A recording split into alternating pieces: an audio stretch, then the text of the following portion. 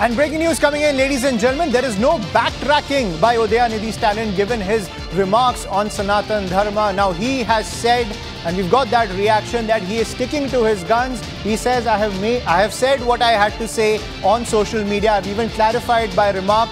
I stand by the statements I have made on Sanatana Dharma, saying that they are the root of injustice against minorities. At the same time, he's saying that the tenets of Sanatana Dharma stand against humanity and equality.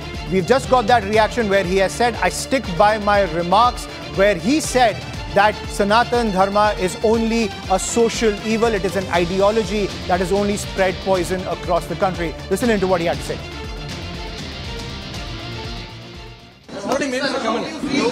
I have already made my comments on social media.